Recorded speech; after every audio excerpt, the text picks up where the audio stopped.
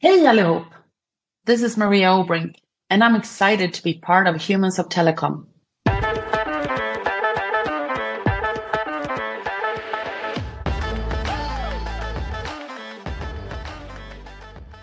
Hey everyone, a very warm welcome to Humans of Telecom, the Unplugged podcast.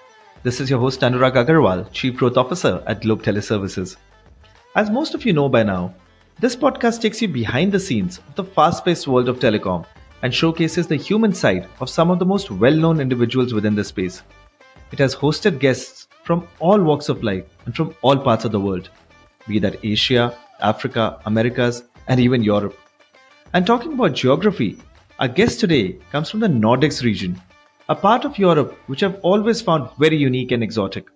Whether it's the legendary land of Santa Claus or the mesmerizing northern lights, this region has it all. And our guest today has devoted her life to the telecom space while operating from this amazing part of the world. She has worked in some of the most well-known telecom brands worldwide and is now leading from the front in a very popular carrier group. So let's learn today more about Maria Öbrink, Head of Sales at Telenor Linx. Maria, welcome to the show. Thank you so much for agreeing to be a part of this journey. We'd love to hear more about you. Which part of the world do you belong to? And from where are you joining this podcast today? Hi Anurag, thank you for having me, and thank you for the very nice introduction. I'm calling in today from Stockholm, in the capital of Sweden, which is quite far up in the world actually.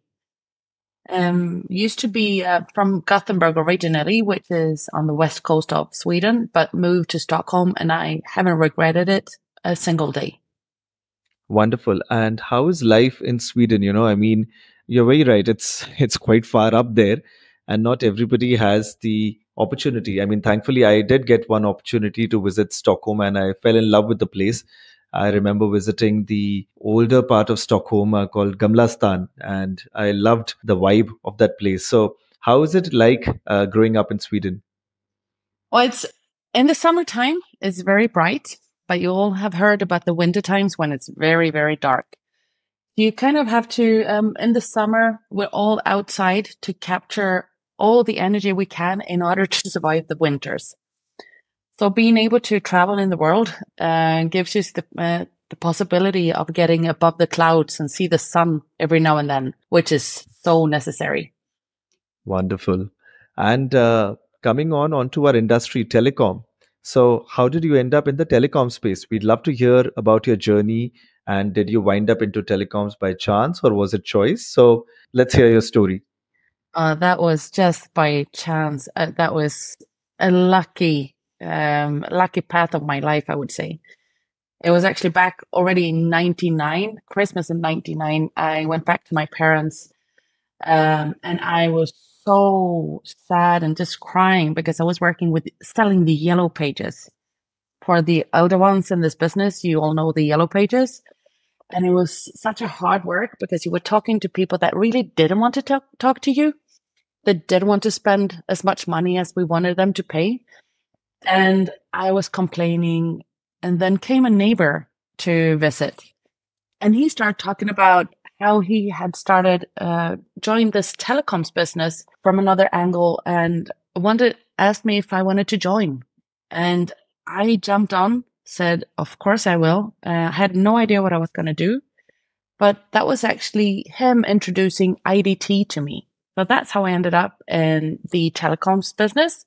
And I haven't regretted it one single day. But I had absolutely no idea what I was getting myself into. And I remember all the abbreviations, trying to understand what the business was all about, which was not easy, to say the least. Wonderful. And after IDT, I think you have still been moving around, and today you're in Telenor. So, what's kept you to Sweden? Like you've always been based in Sweden, I can see. So, what's made you remain in Sweden and not, explore other parts of Europe or other parts of the world? Well, usually that has been one of the prerequisites that they've been looking for someone who's located locally in Sweden, looking after.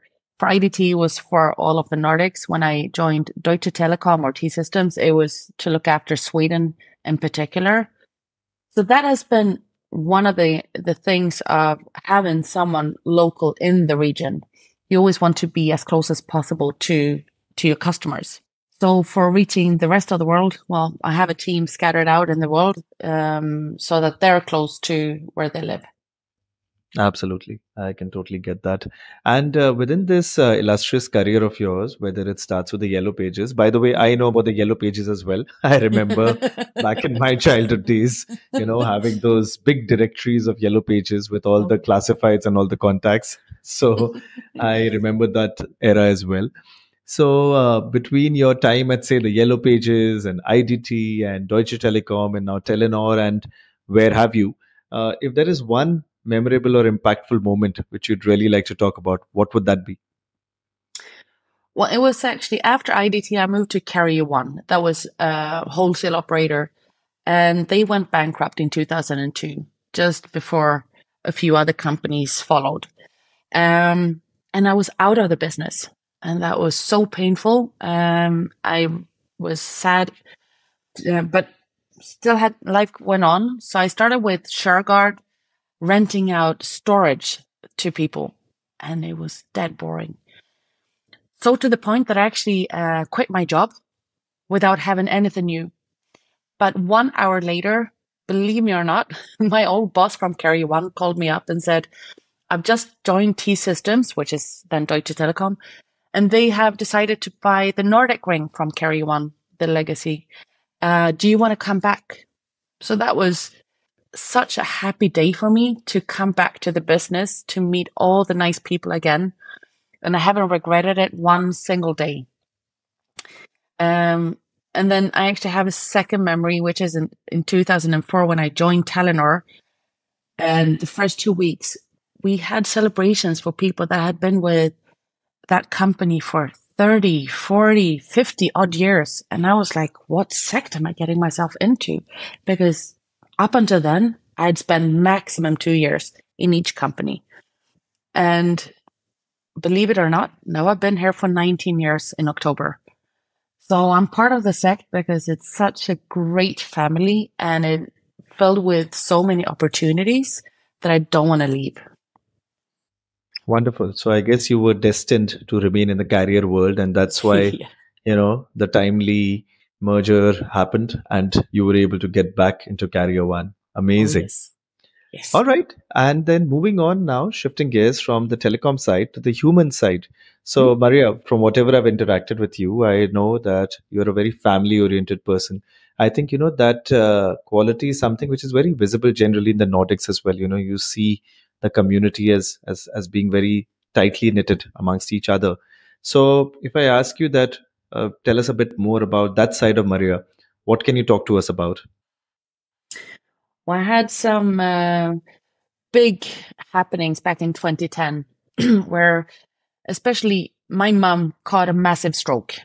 That was out of the blue, of course, as always, but that was really a change of life, because you always hear about how you should approach people, how you should talk to people, etc. But I didn't understand the meaning of it. But to take it briefly, my mom's left brain, that was almost completely dead. And within your left brain, you actually have all the structure, numbers, so that you can control everything that is happening more or less. And the right-hand side of the brain is more the fluffy parts, the loving side, the caring side that thinks about your body language, for instance. So my mom didn't understand the words anymore, really, but she understood the tone of voice and the body language. So, for instance, I could come up to her and I tried this a few times just to see if it was true. But I actually told her, "Oh, mommy, I hate you." And she looked at me and smiling and thinking I said, "I love you," because she just looked at my face and heard my tone. But I could also look at her and say, "Mom, I love you," but in that negative tone. But she would think I would say, "I hate you." So just having that in mind of how I approached her.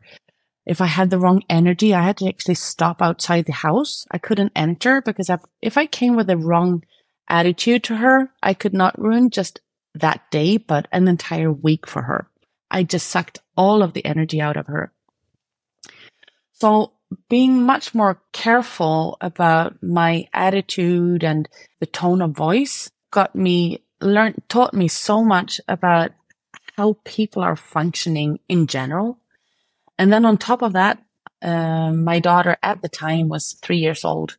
But when she turned 7, so in 2014, she got her first diagnosis, which was ADHD. And then we piled it up with dyslexia and with language disorder. So she don't understand the language properly all the time. And then on top of that, in 2020, she got an intellectual dysfunction disorder, which means that she has a maximum IQ of 70. So when I'm talking to her, I have to think about how I say things, and I have to pivot on everything that I'm saying. I can give you an example. For instance, she was doing mathematics when she was 7. And I was holding up one hand saying 1 + 1, how much is that? And that was clear to her. That was 2. Then a week later, we were doing the same thing and I was repeating the 1 + 1. But this time I held up one finger on each hand and she looked at it and saying, it's 11. And I looked down at my fingers going, yeah, it's 2 fingers, but on one hand each. So that made me thinking of how is she wired? How can I get through to her? What words can I use, etc. And she's also reacting super hard on my tone of voice. So back to what I learned from my mom, I always have to maintain a calm attitude towards her despite her doing wrong. So I'm one of those curling mothers that you see out there when I'm out and about amongst people, because if she misbehaves, I cannot react with an angry tone. I just make things worse. Always have to keep my calm, and trust me, that's not easy. But I've been able to then take this, what I've learned from my mom and my daughter, to bring it on to what I do in work, how I approach everyone at work and outside of work. And I've become much more relaxed despite having a high pace all the time, and being much more understanding of the people around me, that depending on where they come from, how they've understood my message, I don't get angry when they don't understand the first time. I pivot on my message and try to change the wordings so until I see that the person in front of me have actually understood the message. I'm amazed with the brain that we've all got and how different it works amongst everyone. It's fascinating. Gosh, Maria, I mean, I really don't know what to say. It's quite amazing how you've managed through these hardships. And the thought that comes to my mind is that they say that often people don't remember what you say to them, No. but they remember how you made them feel. Exactly. And what you mentioned about the way you have to interact with your mother, and more than the what, it is the how, which is making so much of an impact on her. And similarly, even for your daughter, I mean, the way you have to handle these situations. You're so right that we as humans have a habit at times of being impulsive or reactive to the situation at hand. They say that the ability to stay calm is also a superpower of sorts. And I think given life's adversities and life's challenges, I think that's taught you really well to maintain that calm demeanor. And I think while we've never met, but, I've seen your pictures and, I've interacted with you. And I think this entire personality of yours, which you have shaped over the years, it just comes out so naturally in your aura. So I mean, seriously, hats off to you for living through all this and winning in life with so many things happening around you. Thank you so much. I actually see it as a huge gift because it has also forced me to be in the present. I used to always live in the future, but then I didn't appreciate what I had. Now I appreciate much more what I have and don't have to. Of course, I'm making up my dreams as everyone else, but I'm also trying to be realistic about them on what's achievable or not. And it's fantastic. Very true. And I think that makes sense, as they say that living in the future brings you anxiety, living in the past brings regret. The best place to live in is the present. And I think Yes. it's good that, you're getting to have that mindset. Yes. All right. And moving on, let's hear a bit more about the person Maria now. So, Maria, I mean, so many people in the industry know you, and you've been around for 2 decades now, or over 2 decades. If there is something shocking or unknown about Maria that you can share with our listeners today, what would that be? I'm kind of an open book, so most people know that I'm skiing and doing crazy stuff every now and then. But one thing that is probably comes as a bit of a shock is I am super afraid of ferry wheels. I don't want to go into one. I start crying. So, for instance, Capacity Europe, don't even ask me to join you on the London Eye. It's not happening. It's terrifying. Interesting. But I'm guessing you're okay with roller coaster rides, or is that Yeah. also something? No, roller Okay. coaster rides are okay, but not the Ferris wheel. That's scary shit. Okay, that's very ironic because, I think if you would have said scared of heights, I could have understood, or scared of amusement rides. But if Yep. somebody is fine with a roller coaster ride, I'm quite surprised that, a London Eye would actually make you thinking twice. All right. Yes. Okay. And since that's not something that you're fond of doing, if we ask you something that you are fond of doing, so what is it that you like to do to recharge yourself, or what are your passions? What is something you can talk to us about? Well, some of the things I'm doing on a daily basis, more or less, is running and going to the gym, doing functional training, and etc. And I love go skiing, being a Nordic person as I am, downhill especially. And I love traveling. And traveling with my daughter, we have done so many excursions together, and getting to see everything from her point of view, not just from my point of view, fantastic. And then family and friends. They're very, very dear to me. I spend as much time as I can with them. Wonderful. And I have seen your passion for fitness also. So, yes, I can totally vouch for that. Yes. All right. And on that note, we move to our next section where we play two games with our guests. So, then the first one, I'm going to put up 5 words to you. And for each of Mhm. those words, I'd like to know the first thought that comes to your mind. And please be spontaneous, be human, be natural. So, would love to know what you think about those 5 words and what's the first thought that comes to your mind. Yes. All right. So, the first one is telecom. Communication. Being able to reach everyone. Okay. The second one is motivation. Oh, happy. Just looking at things from the positive side. Yeah, that's a positive spin. The third is something you've spoken about, but putting it up again, family. Love. It's close to my heart. I can see that. The fourth one is career. Career. Meeting with people and learning. Learning, I would say, is the word. All right.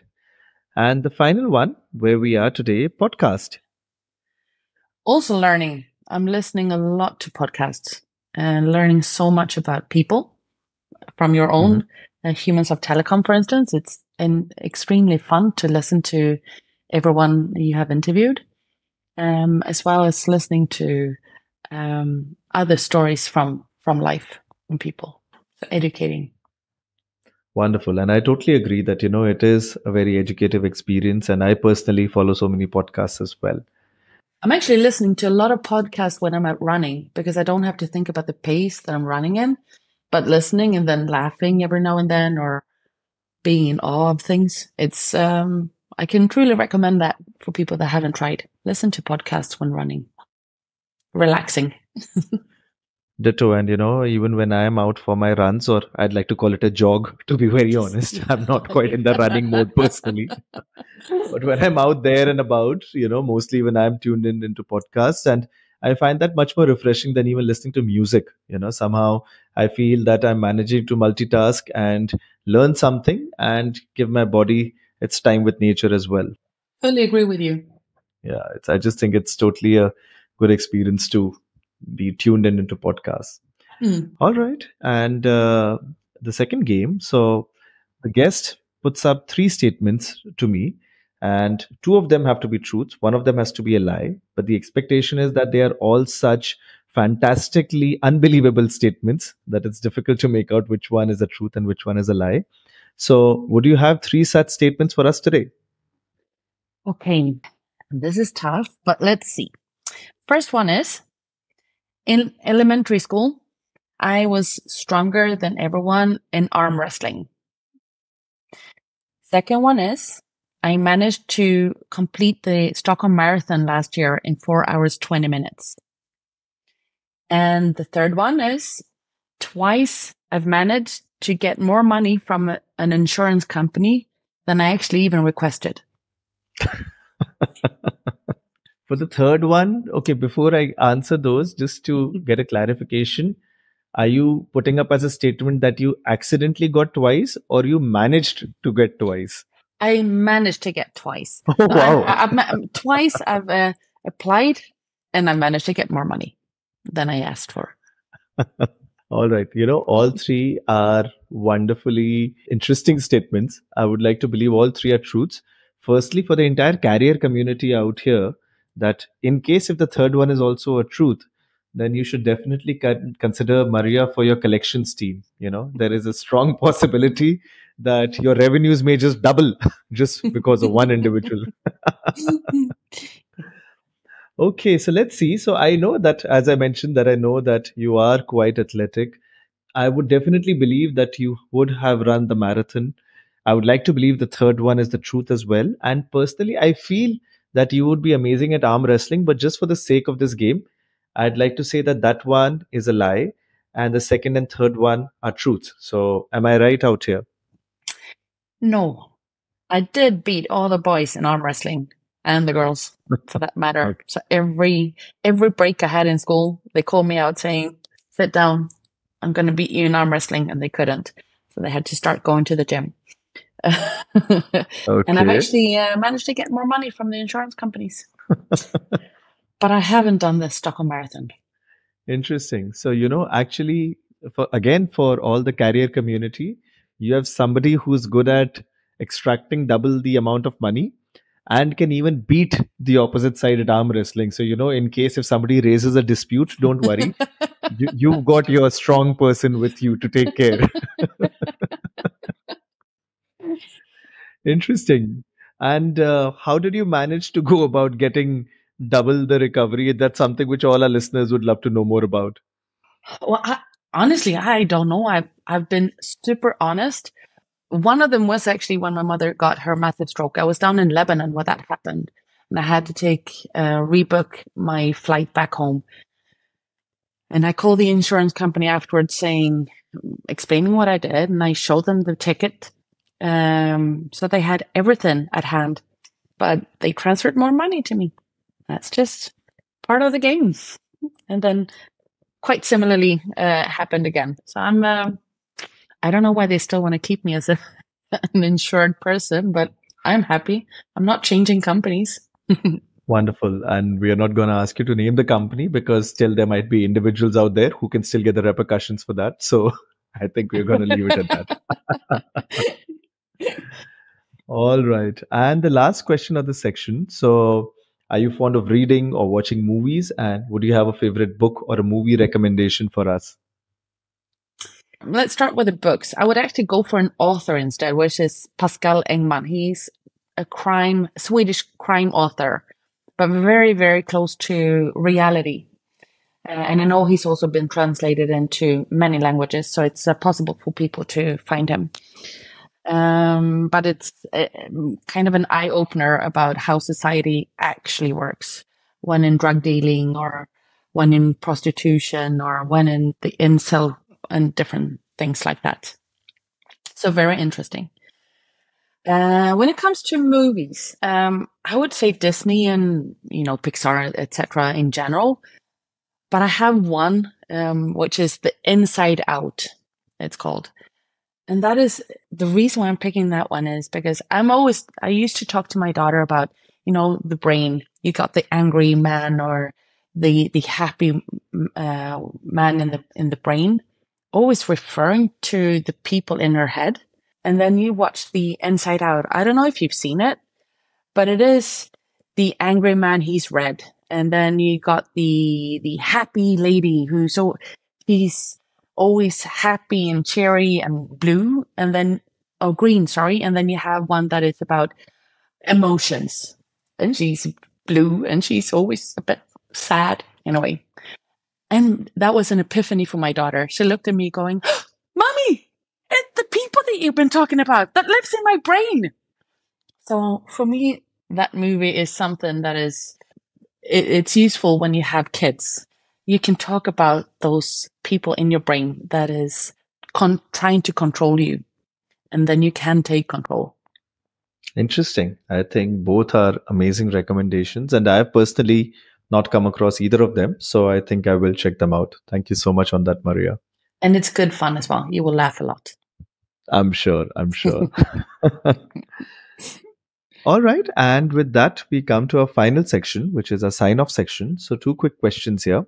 Firstly, Maria, I have never interacted with you. So this question is for me also and for the rest of the listener community, that if somebody wants to meet you, which are some of the conferences which one can find you at, or what's the best way to reach out to you?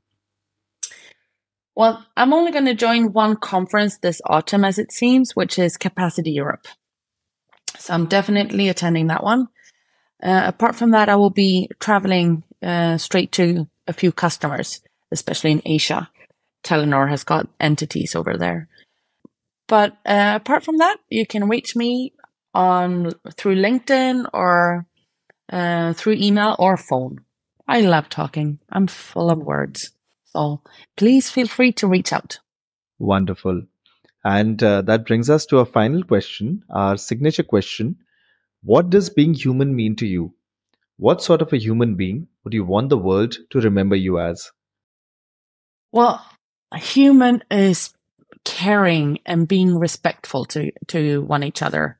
And I would love to be remembered for being a good listener, here to help and full of compassion. That's what I try to live for, at least, to have as my legacy. Amazing. And I think you're doing an amazing job at that. I can vouch for that. Thank you. Wonderful, Maria. So I think it's been an amazing conversation. It was so insightful and so touching to know so many other facets of you beyond the Maria of Telenor, as I already knew you. So thank you so much for your time. It was an amazing conversation. And I do hope at some point we even cross paths. So on that note, I wish you all the very best. Thank you. I hope to meet you in person, Anurag. And thank you so much for having me on your podcast. Thank you. Thank you so much, Maria. And as always, to our wonderful listeners, thanks a lot for tuning into the show. We hope this episode gave you a good glimpse of the human side of Maria Öbrink, someone who is destined to remain in the career world, someone who has devoted her life to the Nordics and also to her family, an athlete, an arm wrestler, and most of all, an amazing mother and daughter. That for us is Maria Öbrink. So, if you enjoyed today's episode, do stay tuned in, because we shall soon be releasing yet another episode and another compelling story from the telecom space. And do follow the podcast on your preferred streaming channel. On behalf of Humans of Telecom, this is your host Anurag Aggarwal signing off for now. Take care.